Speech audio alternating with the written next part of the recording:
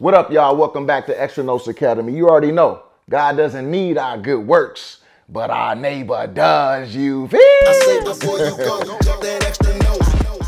But this is a reaction video to a beloved brother in the faith. So I was, making comments on social media about the passage, 1 Peter 3, 20-21, which says that baptism now saves you. And I'm arguing from the scriptures what that means, what it does not mean, and how basically baptism is a gift to us from God. So somebody in the comment section was trying to do their due diligence. So they did their Googles and they found out that their favorite preacher, pastor, teacher understands this text in a different way. And they sought to, I guess, send it to me, not as a challenge, maybe as a challenge, but really just, I guess, probably to dialogue with this person. So this is my chance to react to that video for them in particular and for you as you're tapping in right now. So the person is John Piper, but I want to say this. I certainly value John Piper. He's my brother in the Lord. And many nights and many seasons of my life, the Lord has used him to strengthen and encourage me.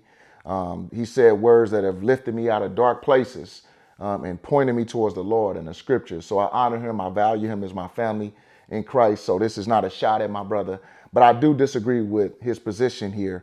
So I just want to unpack that and just spend some time doing that. So yeah, we're going to get into that. I got my Brody Cortez, Vivid Cortez on deck. You know what I'm saying? Yes, sir.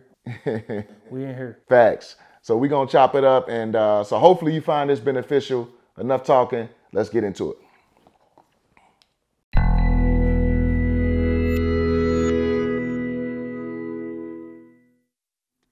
In this session of Look at the Book on 1 Peter 3, 21 and 22, we're going to ask the question, how baptism saves you.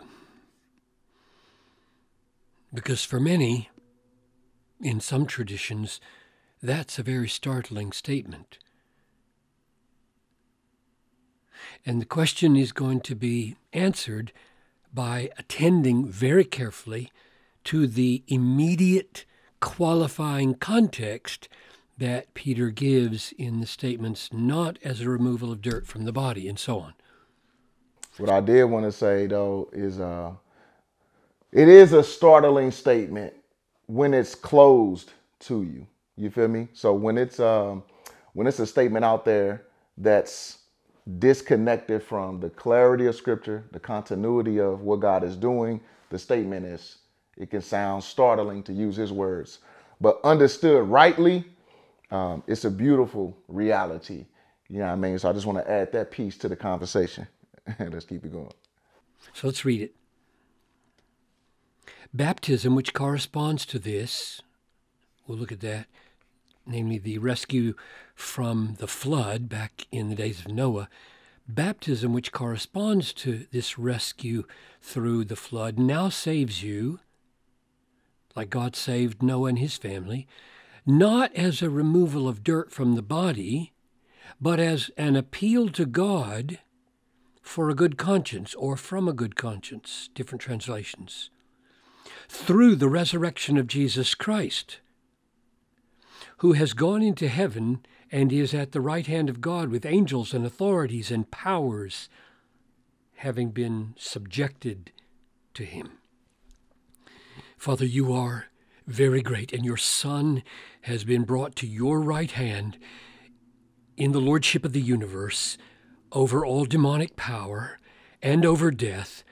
And I pray that we would see that here in such clear and beautiful and powerful light, that our confidence in you and our boldness for you in this world would be increased.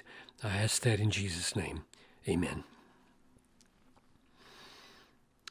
Baptism, which corresponds to this, he had just said that in the days of Noah, while the ark was being prepared, in which a few, that is, 8 persons, were brought safely through the water.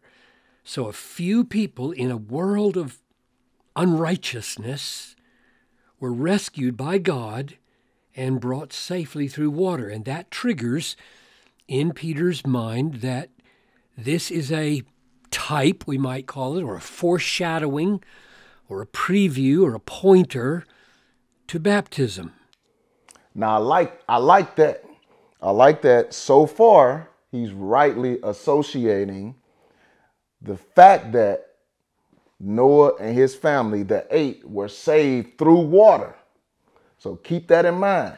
And Noah and his family were really saved through water. They weren't metaphorically saved through water. They weren't symbolically saved through water. And the interesting thing too is oftentimes people try to say, no, they were saved through the ark. They weren't saved through the water.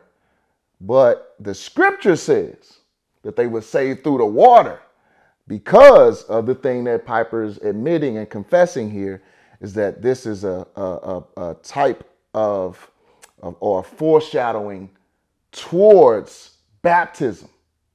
That's the point. So Peter, under the leadership of the Holy Spirit, is making this connection. You feel me? So keep that in mind. Keep that in mind. So I did want to add. Yeah, turn up. I did want to add that we have to notice that God saved Noah through a physical water, not a, like you said, metaphorical water, not a symbolic water, actual physical water. That's right. And that's important because we have to remember what baptism is, because there are some who would like to remove real water. No, that's real, bro. Baptism, which corresponds to this, now saves you. Now, what does that mean? That baptism saves you. And if you isolated that away from its context, you could go into all kinds of heretical notions and say, well, it's the water that saves, or it's the priestly application of the water. That's the sacramental effectiveness of grace, which takes away sin, regardless of whether there's faith or not, or anything like that. You could go in those directions, but look, baptism saves you, and then he, as if listening in on our doubts and conversations, he says, not as a removal of dirt from the body. Okay, now this is important too, because what you should observe is he has a primary bad guy in a room, if you will. He has a primary person or theology or thought in mind that he's deemed as the thing to fight against. So as he's working through this text, he's working with two things in a room: the Baptist understanding and this other understanding that places emphasis on mere water or places emphasis on just the physical act of baptism apart from faith having the ability to save. So that's his enemy. That's the bad guy in the room that he's fighting against. And it's important to note that that's not the Lutheran position. That's not what we're arguing. So he doesn't have in the room all of the contributions of thought as it relates to what the Holy Spirit is getting at through Peter's words. So I want to point that out because he has one enemy in the room, and that's going to be what he's going to contend or to fight against. And unfortunately, that's going to leave missing pieces to what Peter is actually communicating in his text. Keep that in mind. Now, he could have followed that by, but as a removal of sin from the soul. So it sounds like, well, maybe he's saying it is the water and the baptism which saves you effectively, but the effect of the water going over your body is not to take away the dirt of the body, it's to take away the sin of the soul. And that's not what he says. He doesn't go in that direction. Now, this is tricky right here. So his understanding of baptism, obviously as a Baptist, is that it's a symbol.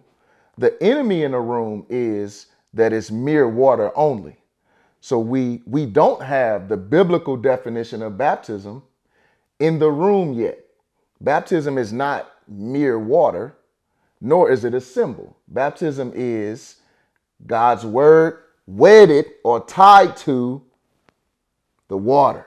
Matter of fact, let me show you and read to you this passage. So this is Ephesians 5, so you can know where I'm getting this from. So if you go to Ephesians 5, where Paul is breaking this down, he says, Ephesians 5:25, husbands, love your wives as Christ loved the church and gave himself up for her, the church, that he might sanctify her, that's the church, having cleansed her, the church, by the washing of water with the word. That's baptism, the water and the word, so that he might present the church to himself in splendor, without spot or wrinkle or any such thing, that she might be holy and without blemish. So Paul is communicating here that the way God is presenting the church holy and without blemish is through this washing of water with the word. That's how the church understands baptism. So that clarifying statement of what baptism is not in a room, right? So he's only dealing with baptism either as a symbol or this other understanding that's just focused on mere water, like some type of holy water. That's not what Peter is saying. So that's why he's saying this statement, not as a removal of dirt from the body.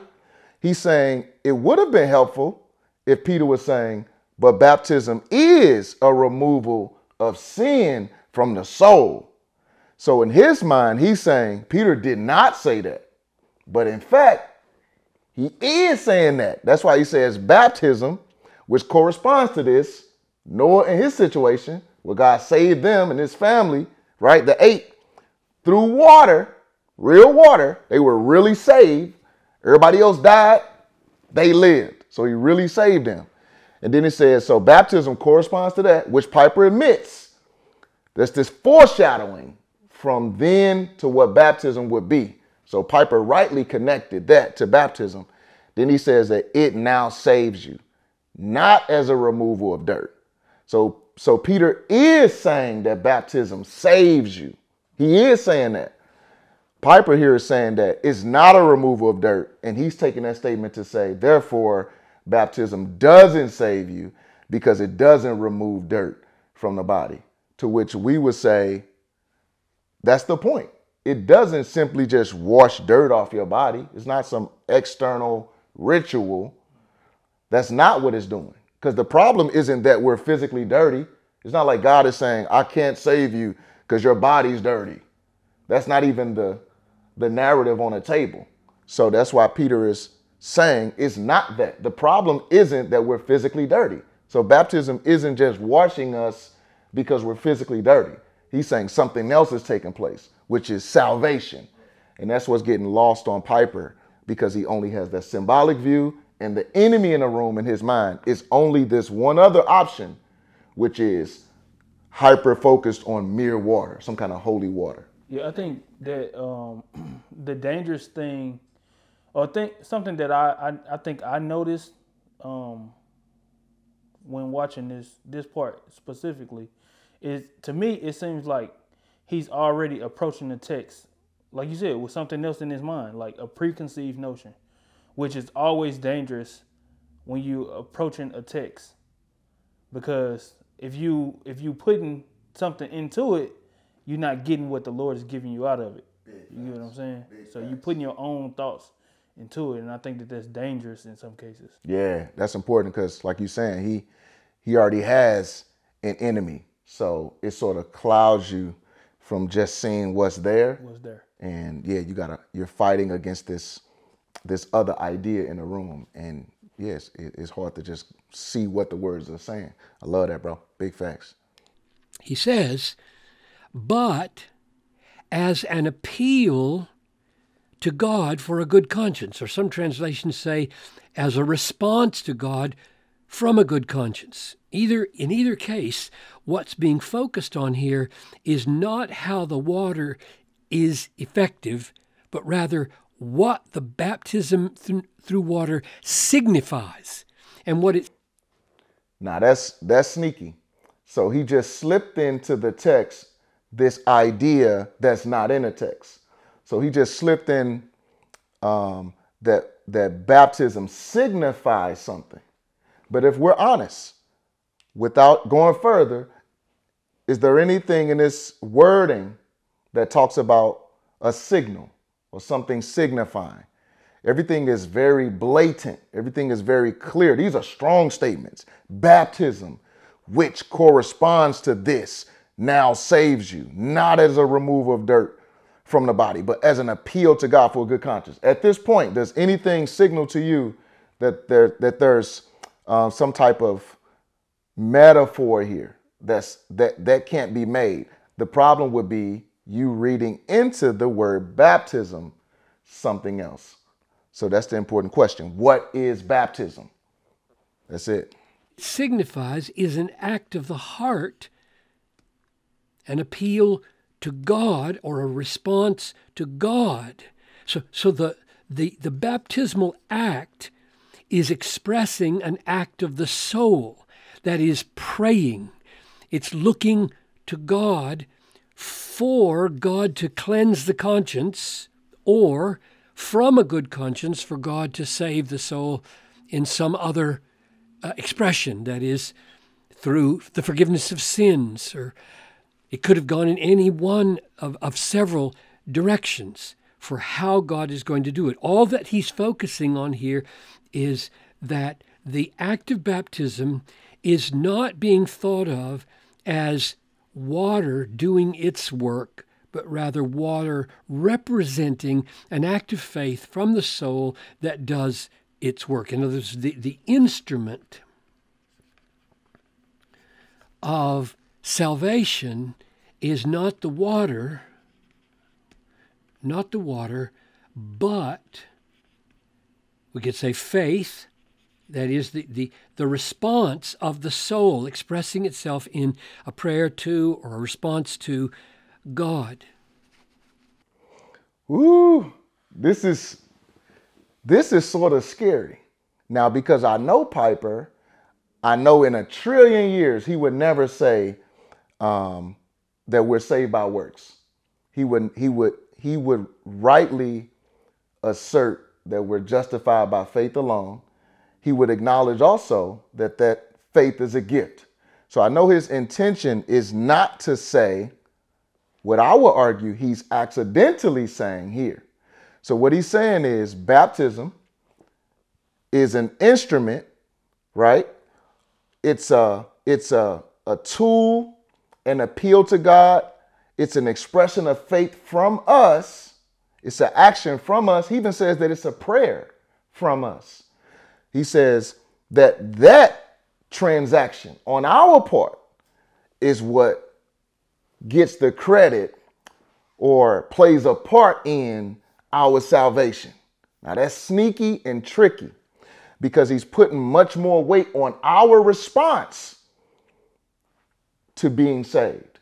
And I know my brother wouldn't want to be communicating that, but because he's, respectfully from the Reformed Baptist tradition, he's Baptistic in his thinking about baptism, that he's adding this activity on our part to what it means to be saved. Because the text says baptism now saves you.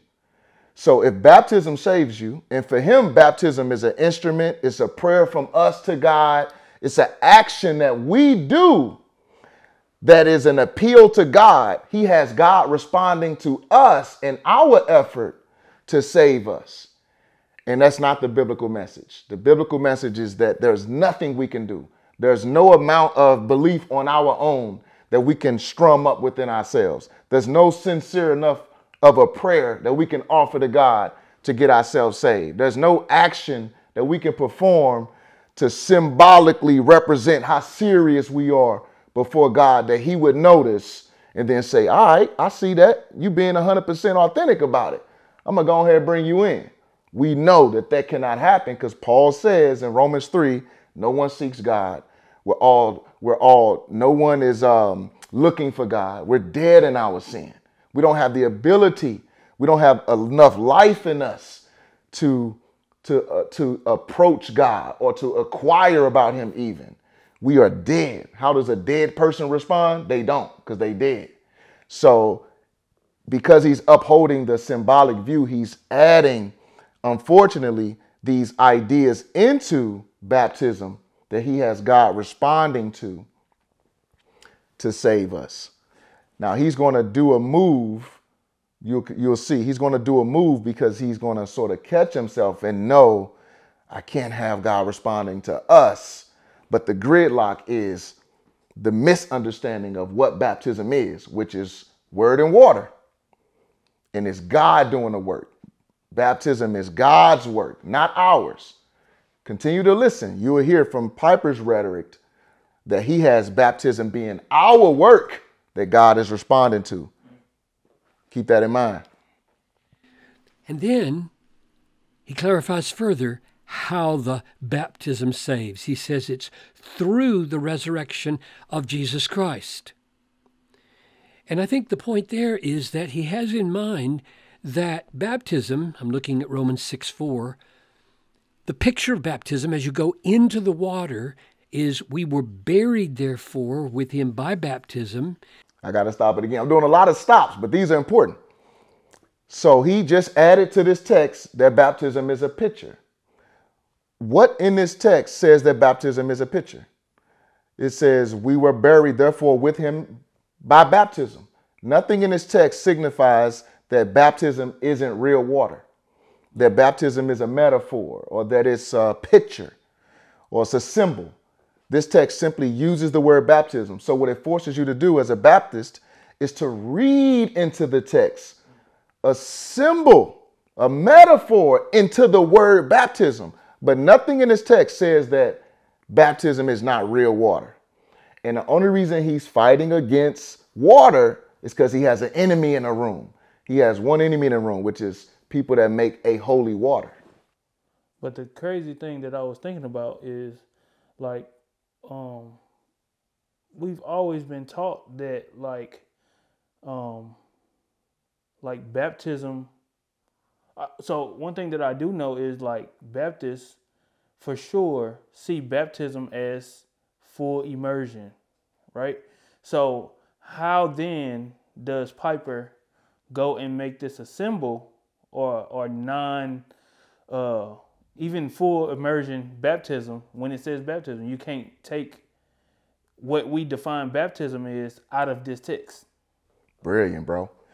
That's brilliant, because valued in the Baptist tradition is full immersion in real water. In real water. So Baptists wouldn't argue that when they baptize on a Sunday morning that you should use no water. Yeah. They would enforce that there be water. And they would also enforce that you go fully under. I love that. That's a great point. And so now here in this text, all of a sudden, you're removing real water. You know, and that's why I said on the song, I said, how you fighting over that the proper mode is to immerse a person into real water, but your hermeneutic is dehydrated and you violating what the Spirit taught us. So right here, you have this dehydrated baptism where there's no water. But Paul didn't say that. He says, we were buried, therefore, with him by baptism into death. So Paul is saying, this is what happens when you're baptized. And the important thing to understand here is that baptism is God's work. We can't bury ourselves into death. You know what I'm saying? He says, just as Christ was raised from the dead by the glory of the Father, who too that you might walk in newness of life. We can't raise ourselves from the dead. This is God's work. It's God who buries us. It's God who raises us to life like he did Christ. So baptism is not something we do. It's something that God does to us, though he uses physical means like he always does. Water, the pastor, you feel me? But to read and take out real water here or to make this a symbol is definitely reading into the text. I don't want to make this too long, but I do want to say, I do remember being baptized and hearing or being told in this baptism, you're buried with Christ and you're raised into the newness of salvation. And it's like, okay, if that's what I'm being told, how then does Piper go and say, you know, what he said right there? Yeah, like that it's a picture. Taking the literalness out of this and making it a symbol. Facts. Yeah. It's sort of picking and choosing because your priority is to uphold a symbolic view. So you have to sometimes make it real water, sometimes make it not. And that's what you cannot do when you're studying and reading the scriptures. Good point, bro. Into death, in order that just as Christ was raised from the dead by the glory of the Father, we too might walk in newness of life. So the resurrection of Jesus Christ is the act by which we are saved from the death which baptism signifies. But see, he keeps adding that signifies in there. But the scripture is saying that baptism is doing this. So he's selectively removing pieces of the text out. Like, it doesn't say that this is a picture, that it signifies that. It says, we were buried, therefore, with him by it. It says, by it we were buried. It don't say that by it we picture or by it we signal that. By it is literal. It's literal. By baptism. This is doing that through Jesus. So I just find it interesting that you have to start playing fast and loose with these definitions to uphold your view. So it seems like the priority is your systematic view or your interpretation as opposed to the plain meaning. That's the unfortunate part. So when he says here, baptism by being an appeal to God or an act of faith of the soul that rests in God's cleansing power, baptism saves us through the resurrection. He means in this act, we are united to Christ so that his resurrection saves us from death. It's not the waters of Noah that are threatening us. It's death that is threatening us, and therefore it's through the resurrection that we come through death into newness of life and into resurrection life. And if that were not enough, that the enemy of... You got something in you, bro. Yeah, bro, that just make it seems like, I feel like he's complicating it more than even this scripture is saying. I get it. I agree, because so what he's doing, he's like, it's not, what do you say? It's not Noah's waters that are threatening us. But in fact, that's the connection that Peter is making. So you have to keep Noah's situation in mind, because he says baptism, which corresponds to this, talking about Noah. So he wants you to hold Noah and his family scenario in your brain. So in your brain, what was that state? Life or death, life or death, life or death. Keep that in mind, Peter's saying, because baptism corresponds to life or death, life or death, life or death. So baptism now saves you just like Noah and his family were saved. So he's removing now the story of Noah from the text and wants to put the focus on the appeal and the resurrection. And the appeal, he's arguing, is our action, our prayer that we offer to God, that he sort of responds to and grants salvation. So he's removing this important part of the narrative, which is it is life or death that Noah and his family underwent, but were saved through water. And just like that, what's at stake here is life or death. And what he's doing is using baptism as an instrument to save us, to deliver salvation, to deliver forgiveness of sins. That's Peter's point. He's removing that from this text because he wants to focus on the resurrection and the threat of death. He wants to remove the sacramental reality, not as understood by those who have water at the forefront. So he's only fighting one enemy, and that's where he's getting stuck at. But I like what you're saying. It's complicating the simple read of the text. Yeah, it's definitely adding so many layers to it. It's getting kind of confusing, actually. That's what I was saying. It's kind of confusing me because, like, I think the perfect mirroring scripture is the one that he pointed out to what this scripture is saying. But it's like he's muddying the waters on both scriptures to make them read something that is not really saying. Yeah. I agree, bro. Respectfully, that's the bro. But I respectfully agree, bro. It's adding too many layers of confusion to it, to what's simply there. Death has been overcome. He continues to say, this Christ who was raised from the dead, this Christ has gone into heaven in his resurrection body and is at the right hand of God, meaning the sovereign of the universe, with angels and authorities and powers having been subjected to him. Meaning, you're not just saved from death, but you're saved now from all the demonic powers of the universe. So if you picture the empty tomb here, looking back, death is overcome, and looking forward, these demons are overcome. When he died and rose, death was conquered, demons were conquered. Amen to the fact that through the resurrection is the what is enlivening these realities, right? Through the resurrection, Jesus has conquered all authority is given to him, angels, demons, everything is under his feet. And Peter's point, though, is that baptism is empowered, enlivened through the resurrection. You see, he's removing baptism. Well, he doesn't have the right definition of baptism, I would argue, but he's trying to remove it out of the picture and hyper focus on the appeal and the resurrection. And he's trying to exclude sort of this sacramental reality. And the problem is, but it's in the text though. So you can't cut and edit and take out the statement baptism, which corresponds to a saving that happened before, really is saving you now.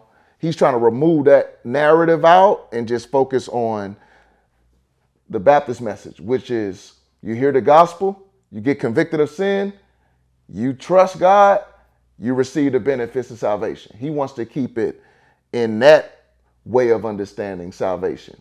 Problem is the text has brought this other sacramental reality in, not water only, but water tied to the word of God, where you trust what God is doing through this means. He's removing that sacramental reality, rightly understood.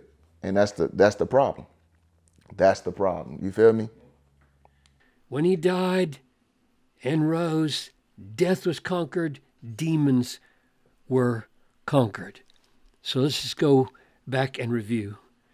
He just said in 3:20 that back in Noah's day, a few people, that is 8, were brought safely through water.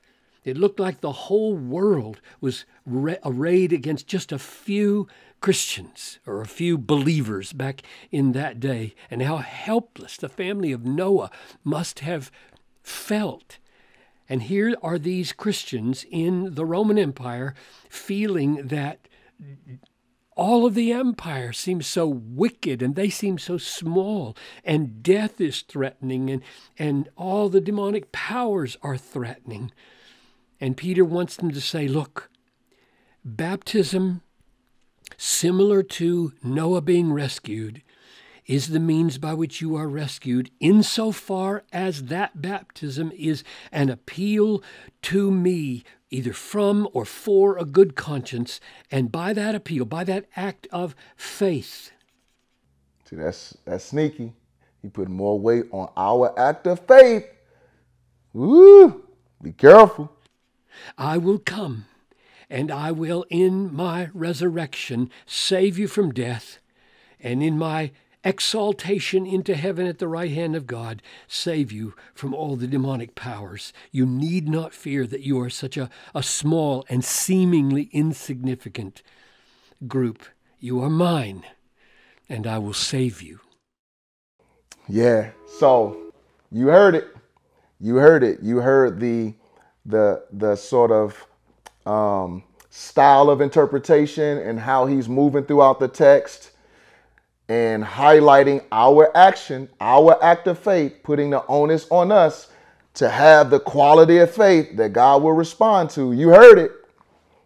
And you heard him put more verbiage in the word appeal. He used words like our prayer, our instrument. When we are baptized, it's an instrument, a picture that God is responding to, and he's doing something like he did with Noah. So that's not in the text.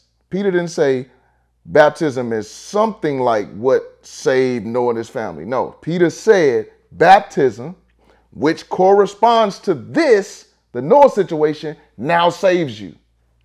That's very clear.